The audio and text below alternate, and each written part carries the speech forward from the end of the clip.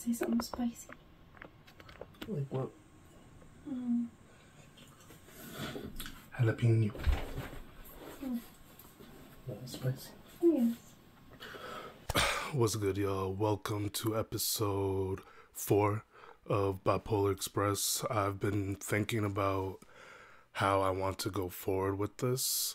Not like I've really had that clear of a direction before. I think I've done one interview with a friend, and then the first episode I did was just like my manic episode experience.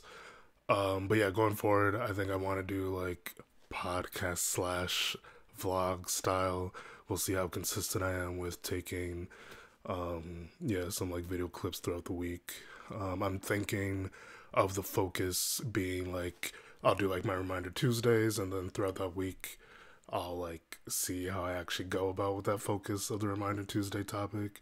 So then the episode of Bipolar Express that releases on like Sunday or Monday can be like, hey, this is how my week went with focusing on that topic. But for this episode, I'm thinking it would be good for me to just kind of like give background as to why I even make music, how that all came about. But yeah, so the first episode of Bipolar Express, as I mentioned, was me sharing my manic episode experience, which is how I even found out that I was bipolar, how I got that diagnosis. But the Bipolar Express, the series going forward, I wanted to be focused on like my musical journey. So, story time. How that came about is before I was diagnosed with bipolar disorder.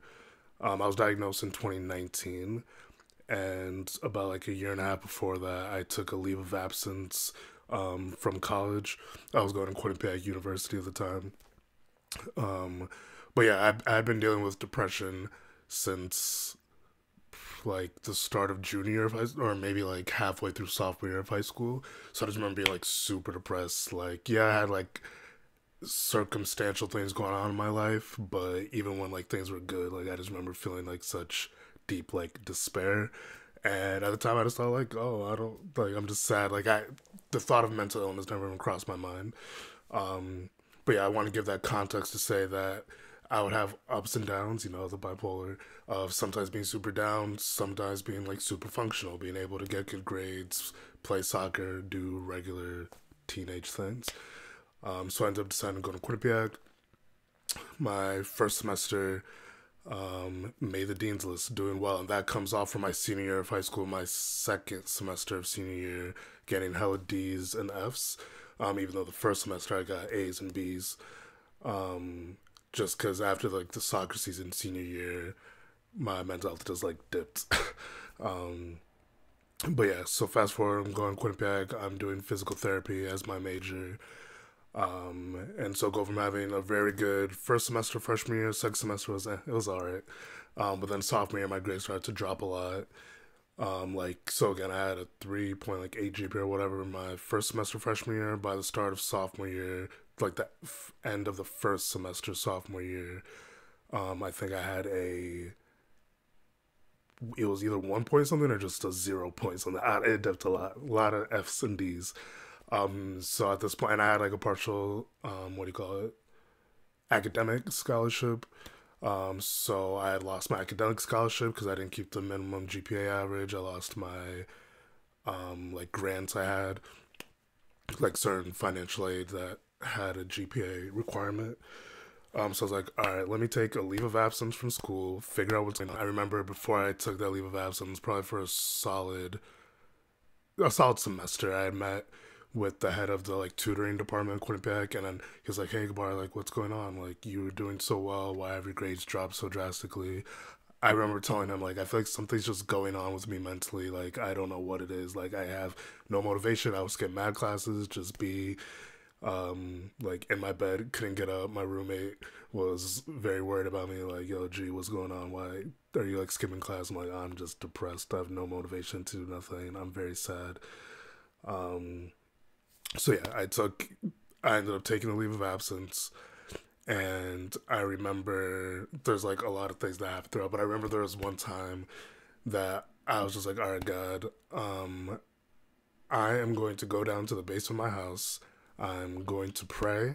I'm gonna bring my Bible, and I'm not leaving this basement until you give me some type of direction for my life. So yeah, more context. I grew up super Christian, apostolic, Pentecostal, going to church like from kindergarten consistently Monday or Sunday, Tuesday, Thursday, like Bible study, prayer nights, revival nights, all that fun.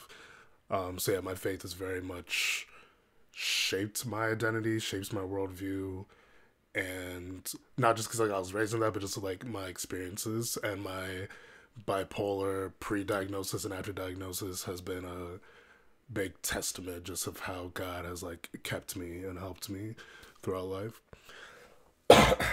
Excuse me.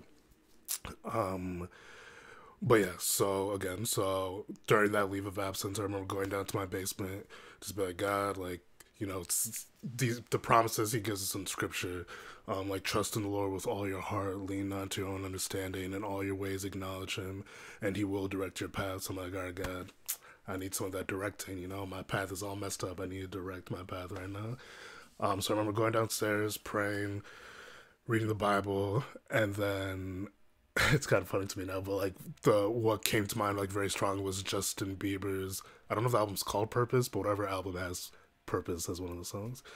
So I just remember just getting such a strong sense, like God said, like, hey, you're here for a reason. You're not on Earth by accident. Cause so yeah, I remember just like listening to that, just maybe not the whole album, but definitely the song Purpose.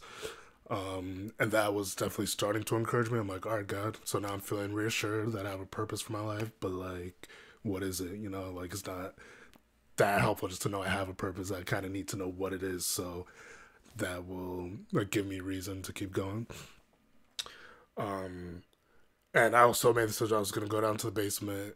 Oh no, I should put it this way. So while I was in the basement, I got the idea to like, not to like to fast and pray for the next 3 days. So I did that, and then at the end of the third day, I remember I was just pacing back and forth in my living room, listening to All Stars, funny enough, by Kendrick Lamar and SZA, and then just very strongly, I heard from God. I know that could sound weird to, yeah, to depending on what your background is with spirituality and just thoughts on that. But I just had a very strong impression, like in my mind, like an audible Morgan Freeman voice. But in my head, I just heard very strongly music, like not just like my own thought. It sounded like an external thought in my head, if that makes sense. So I just heard very strongly music. I'm like, okay, bet. So is that my purpose? I remember going to church. Let me drink some water. I'm dying.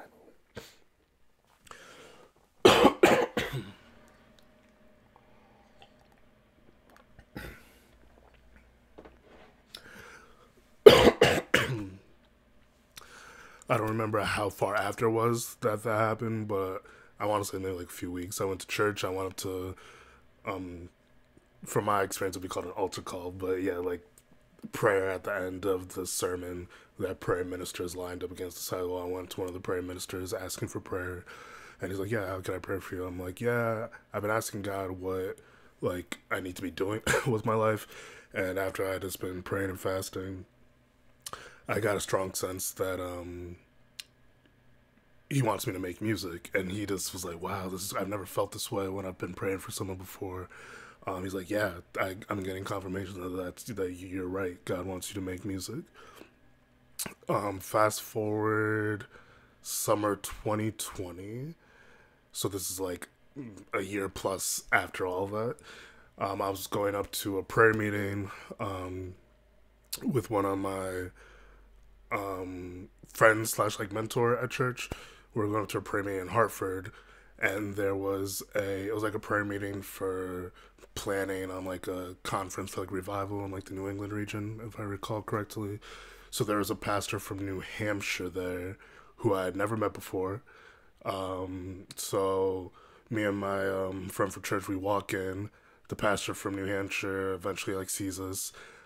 He comes over to us, and I'm not gonna lie, I don't remember if this was before or after the whole like planning meeting, but I do recall he came up to us, and then he asked, and oh, sorry, I'm forgetting the part. In the car ride up to there, I remember talking to my friend from church. I'm gonna say Joel. I keep saying friend, but Joel from church. So I was talking to Joel, and I was just like, yeah, like I feel like God's been telling me to make music, but I don't really know where to start. Like I don't play no instruments. I'm a very average singer. like, yeah, I don't like I've written raps for fun in the past, but like, yeah, so like make music where what does that mean? Where do I start? What do I do? So yeah, we get to the prayer meeting. The pastor from New Hampshire comes up to us and he's like, "Hey, is either one of you guys a musician?" So Joel just starts laughing because that's what we had been talking about on the car ride up there. And then I just like sheepishly like smiled and I told him like, "I'm not one, but I feel like God's calling me to be one." And then to the pastor's like, "Yeah, yep." He's like, "That spirit, that's all over you. The anointing's all over you to make music." And then he just put his hand on my chest and started praying for me. But first he's like, "Do you know who Andre Crouch is?" I'm like, "Yeah." So Andre Crouch is like a legendary like gospel musician. Passed away. I don't know. It was like early 2000s, mid 2000s, but he's passed away. Rest in peace. But yeah, I listened to a lot of his music growing up. I don't know. I should say a lot, but definitely the Mighty Wind album. That's a classic. I've listened to that multiple times. So I was familiar with him, and so he asked me, he's like, "Yeah, do you know who he is? Do you know how he got his start?" I'm like, "No." He was like, his dad was either preacher, pastor, and they needed a musician to play music at their church services. So Andre just got on the keyboard, and then like his dad prayed for him to get the gift of music, and yeah, Andre just started picking up things really quickly as he yeah, just like stepped out on faith, or I guess his dad stepped on faith. But yeah, he developed the ability to play music very well. Again, legendary gospel artist. So he's like, "Yeah, I just pray that you just start where you are, and God will just keep guiding you, and you will develop the musical abilities that you need to live out this calling that He's put on your life." Um, and yeah, so that had me shook because I'm like, wow, like this is the most like yeah, the most significant time I've like heard from God, because like so I had the first confirmation of the minister at church who's like, "Yeah, I get that sense to make music," and then this is like the biggest confirmation, because the homeboy didn't know nothing about the music, about the fasting and the praying. He just came up to me, he's like, "Yeah, that anointing for music's all over you." And there was another incident similar to that at an event called Carry the Love when I was like on a leave of absence from Winnipeg, but was still going to some of the Christian fellowship meetings. So I had a similar experience with a minister there. Um, so yeah, that's the story of how I've even like got started on this music journey. And from then I've done a lot of YouTube university hours of learning how to record myself and mix and edit. And I use Adobe Audition um, to record. And now I'm just getting sidetracked because I usually use my headphones when I'm recording, but as I'm looking at the computer, I'm a little nervous. I've been doing all this talking, and but I see it, so we're gonna listen back and we'll see. But yeah, so that's where we at. Fast forward 2024, just put out my first song of the year like 2 weeks ago, I think now. Um, yeah, so as we continue these Bipolar Express episodes, um, yeah, I hope y'all can enjoy the journey and just see. I want my life to be a testament for other people to know that God loves them so much. He has a purpose for their life. And if we just ask God, like if you feel lost, like I don't know what my purpose is, because other people, it seems like they just have a down pat. I'm gonna go to nursing school. I'm gonna be an engineer, lawyer, doctor, PA, communications major, work in advertising. Like so, for me, I was like, physical therapy is kind of like a plan B. I really want to do soccer, but I have back problems, yada yada yada. Say all that to say, I want my life to be a testament that God loves you. He cares about you. If you ask Him for guidance, He will give it to you. The Bible says if you ask for wisdom, He'll give it to you liberally. So as you watch these episodes, I hope it's an encouragement for you. That yeah, God has plans for your life, for all of our lives. That's greater than we can even imagine. Um, so yeah, we'll see how it goes. Hope I can get some like guests. Still talk about like the bipolar aspect. And oh, so when I put that out there, so yeah, I'll talk about my personal experience with bipolar disorder, but also like let's be real, we're all a little bit bipolar. Like we all deal with the highs and lows of life. Maybe not the extreme of like having a manic episode and being hospitalized and all that fun stuff. But yeah, so I hope I can also just give encouragement on like the mental health side. Talk about. I mean, we'll see. Maybe I'll get into like. I'm also asking God for wisdom on how much I should share. Like, I'm not trying to overshare. Like, I love y'all, but I don't know y'all like that. Um, so yeah, I'm excited to see how this goes. I think at the end of this episode, I'm gonna put some like behind the scenes footage of when I was recording some of the promo clips for the song I just put out, "The Calm Before the Storm." Um, But yeah, I think that's all I want to say for this episode. Um, yeah, if anything else comes to mind, I could do another take and add it onto this. But yeah, like I said, at the end of my Reminder Tuesday um, episodes or clips that I put on my Instagram and TikTok, I love you. God loves you. I'll see you next episode.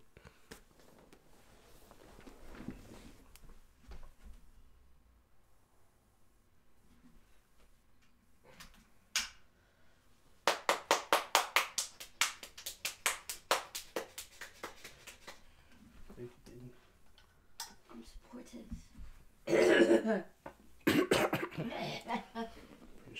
Oh, thank you, Jesus. I love you. Love you too. I love you.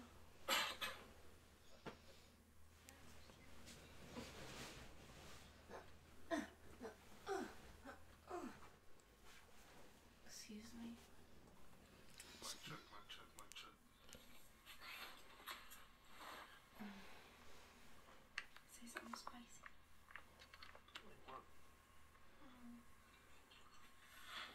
Jalapeno. Spicy. Oh, yeah.